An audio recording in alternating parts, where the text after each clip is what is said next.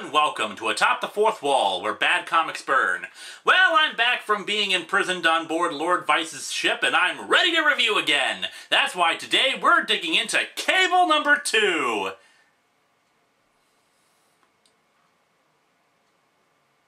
I quit.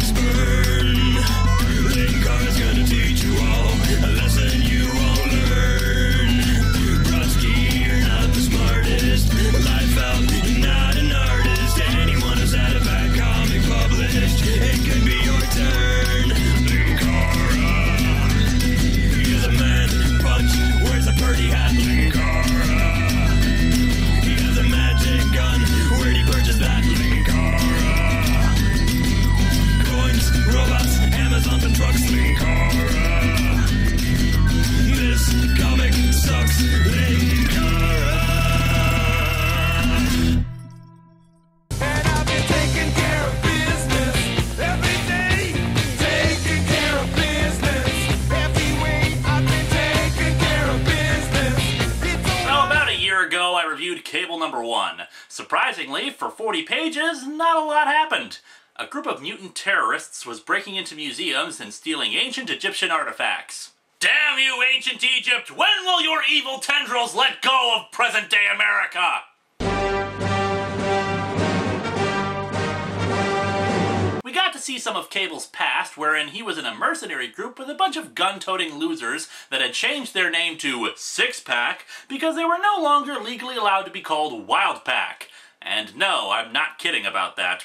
The flashback ended when they encountered Strife, a guy who was also Cable, but don't even try to get me involved with that. Apparently it's like a time travel thing, or a clone thing, or... Hell, does anybody actually give a damn about Strife? There was apparently some incident in Cable's past that led to a falling out with Six Pack, and now one of them, Kane, has come back with robot arms and finger beams to kill Cable at the behest of the military.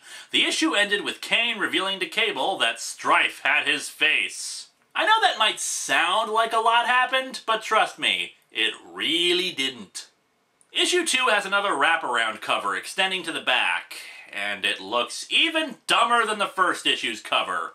Don't get me wrong, the positioning is perfectly acceptable, going for a sort of La Pieta-esque pose, but it is completely ruined by the anatomy and the very silly image of Kane's arms apparently missing and all the cyborg bits stretched out.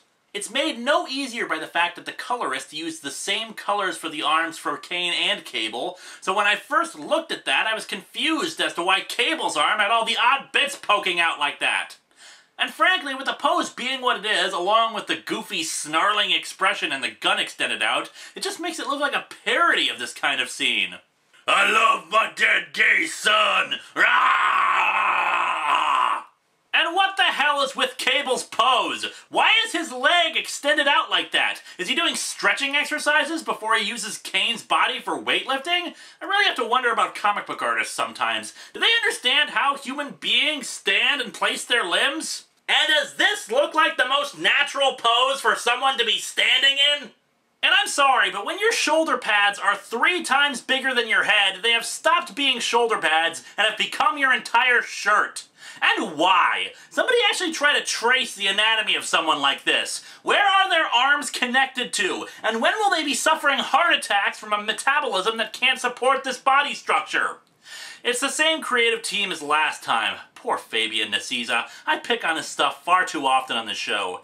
And John Romita Jr., a good artist who was shafted by 90s style artwork at the time. And then there's... Wait, Dan Green is the inker? Yes, I'm Dan Green, voice actor extraordinaire. And apparently I ink comic books too. Yeah, that's it. We open to the Yashida Ancestral Stronghold in the hills overlooking the city of Agarashima. Today. Oh joy, we're gonna have more skewed timescale like the last one, aren't we? Being as stealthy as a drunken howler monkey, the two walk up to the front door, which has a pretty modern security system for an ancient house. Damn, a keypad lock! What will modern science think up next? And of course, the keypad has an access port that Cable's cybernetics can wire into, and he's able to disable the building's perimeter defenses. Convenience! And with that, they are attacked by ninjas in a 2-page spread that I have to turn on its side. Dear Lord, even the ninjas have huge shoulder pads. What function do they have with ninjas? How do huge shoulder pads let you be stealthy?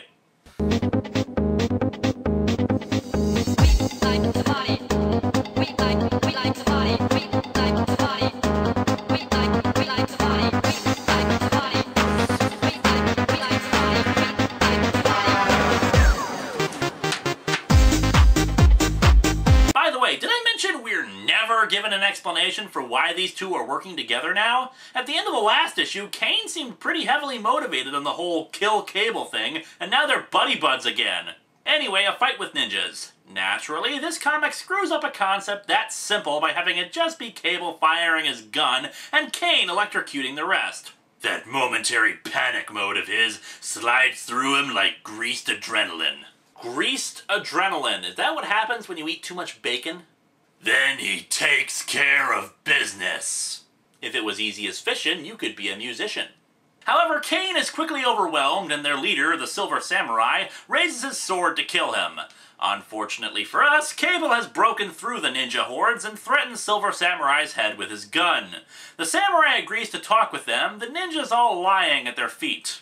Oh, boss, my ribs are broken in 3 places and I can't feel my legs. Shut up! You are not getting vacation time and that is final. It seems the two are actually there for an ancient Shogun mask. They want to hold on to it and replace it with a fake so that the mutants from last issue steal that one. The samurai agrees, but this just raises the question of why the hell Cable didn't just contact the samurai and ask him instead of storming in and beating up his ninjas. The Khyber Pass, Afghanistan, 7 years ago. Say it with me, everybody! Nobody cares! Time for a splash page of Strife that is bizarrely tinted yellow, because when you think colors that strike fear into the hearts of your enemy and make the reader intrigued by the villain, you think yellow. And then a 2-page spread. You know, I'm starting to think that John Romita Jr. didn't really invest that much of his energy into this comic. Futile in its own way, Nathan, that you'll die before you were even born, with nothing but questions on your lips, and the taste of blood in your mouth. Die before he was born, with questions on his lips, and the taste of blood in his mouth. How is that futile, exactly? The only way I'll taste blood today, Strife, is by kissing you goodbye. Seriously, Strife, you need to do something about your gingivitis. Strife reveals that Tolliver, the guy with like 1 panel appearance last issue and is the one that hired Cable's mercenary band, actually works with him. Then we get a confusing as all hell page where Cable apparently takes some explosives and throws them at Strife, but I can't tell because the artwork is so bizarre. We have a shot of him holding the band of explosives, then the explosives in the corner with Cable's arm back on his huge-ass gun, then Strife is holding them? The entire concept behind sequential art is to be able to use single snapshots, individual panels, to show movement and tell a story without animation. How come actual professionals fail at this so badly sometimes? Anyway, Strife teleports away, then Cable and his group teleport away, the explosives blowing up the base they were in. One of Cable's many mercenary buds that we don't care about asks what the hell just happened, echoing the audience. All that he says is that they need to trust him, and we cut to Mexico, today. Once again showing a complete lack of understanding of sequential art, we have a shot of Guadalajara, Cable putting on a shirt, and then a headshot with Cable's eye glowing. Have we just decided that Cable getting dressed is more interesting than the plot? I admit I can't argue with that logic, but... Oh wait, it turns out to be Strife, who takes the mask to someone to authenticate it. Apparently we didn't get to see the mask getting taken. The man confirms that it's a forgery and finds a tracer on it. With the knowledge that Cable is onto him, he starts setting a trap. Meanwhile, Cable and Kane are back at Cable's little ski resort house when, for no particular reason, they start arguing over stuff that I could care less about. Back to Flashback Town of 6 years prior, where evidently the six-pack, I could go for a six-pack right about now, have been on the run for 8 months. Oh looky, 2-page spread that I need to turn on its side. Seriously, why? Do you want to make me feel more ashamed that I'm reading this thing? Blah, blah, blah, banter, banter, banter, kaboom. Flashback wasted a couple of pages, thanks. Back in present day, we cut to Cancun, where our two quote-unquote heroes are prancing through the jungle. I'd say they were trying to be stealthy, but it's hard to be inconspicuous when you have the physique of a hippo and are dressed in bright primary colors without any kind of camouflaging whatsoever. They make their way to a temple in the jungle, where Cable resumes narrating. The rest of the way is covered in silence, save for the sizzle of the lasers cutting the undergrowth. Yeah, shooting lasers is the best way to ensure nobody knows from what way you're coming. The sound works my spinal column like a piano. What in the hell does that even mean?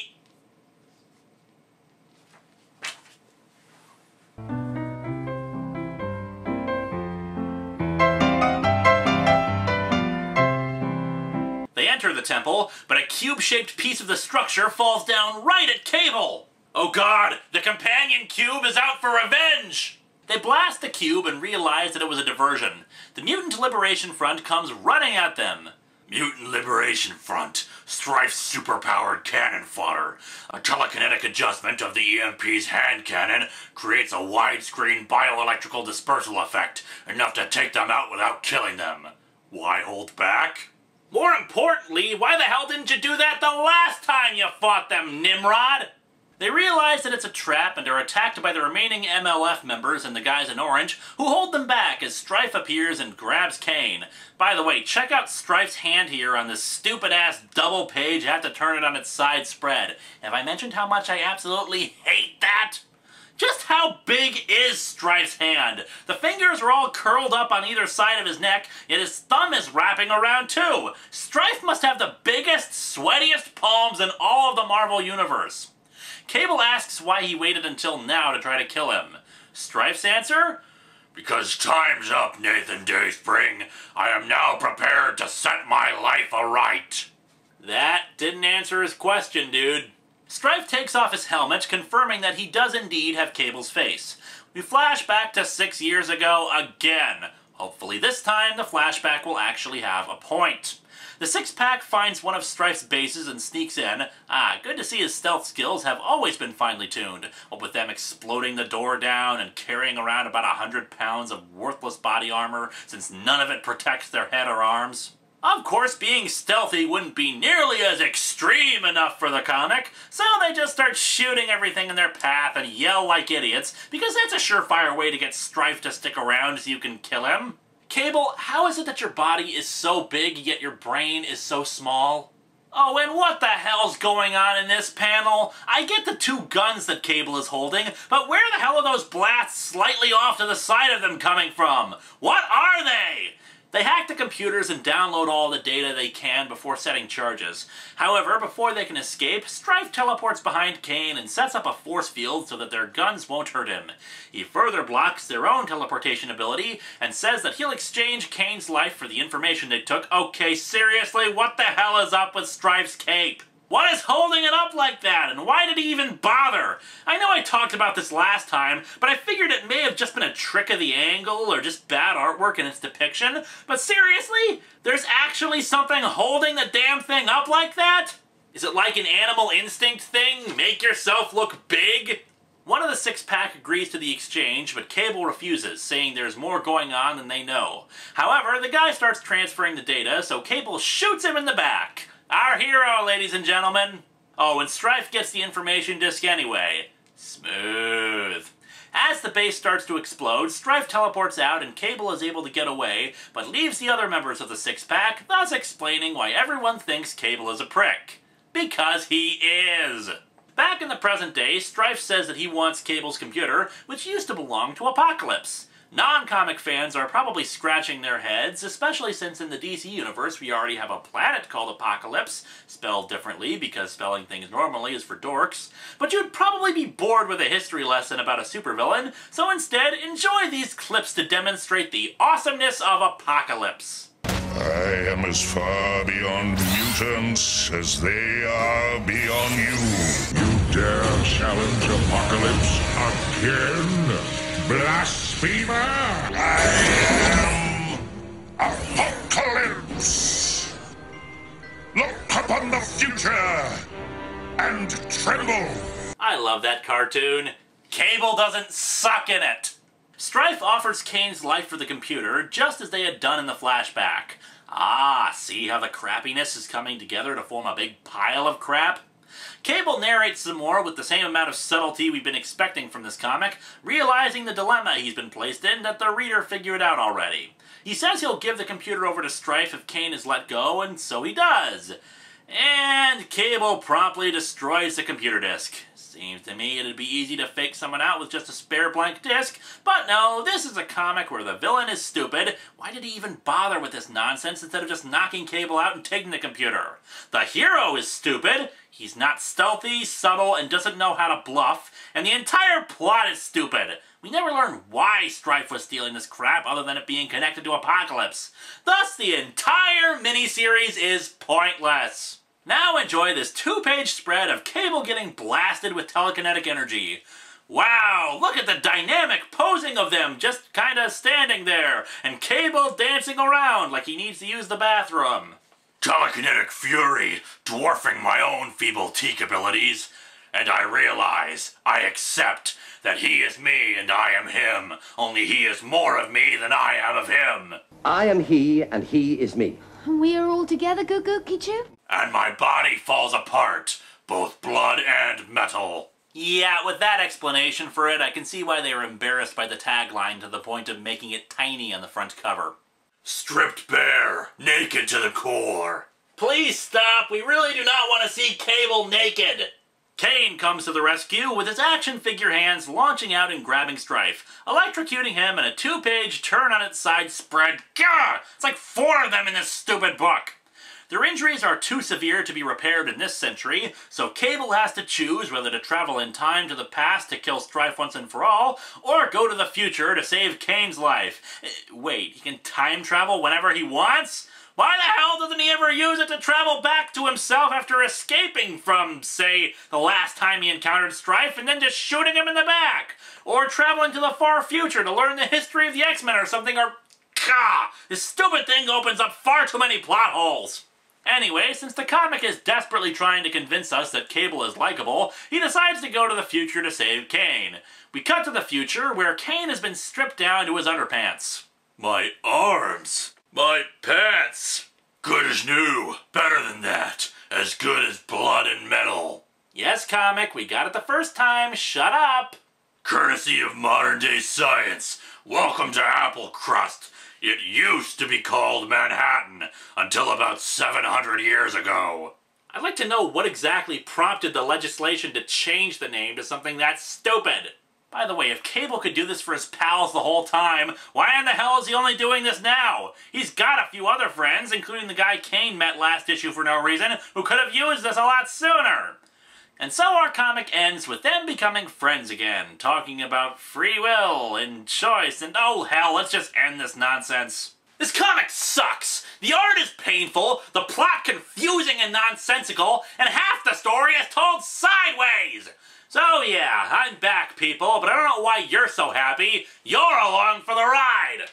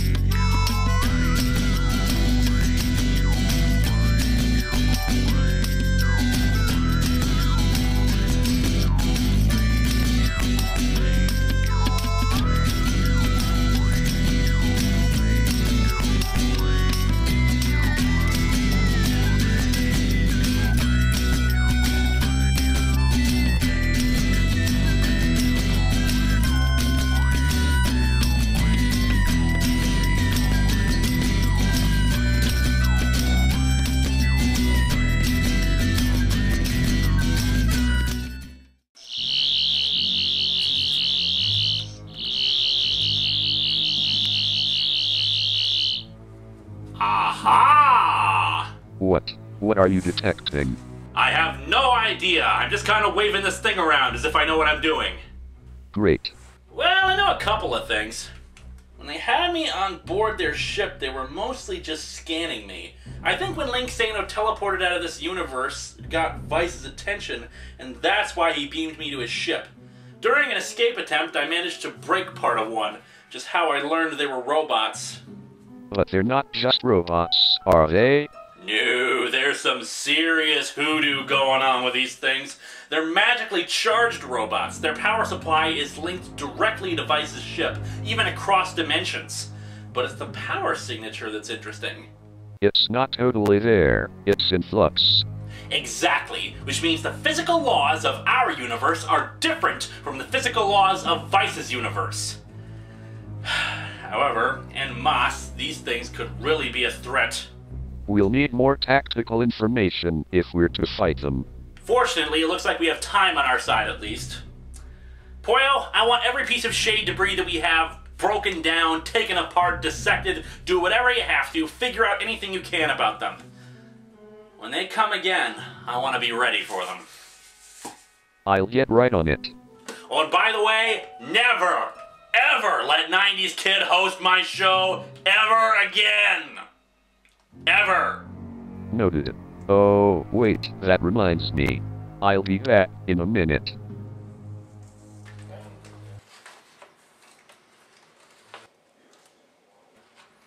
Sorry everyone, but Linkara has returned. We won't be needing any more guest hosts.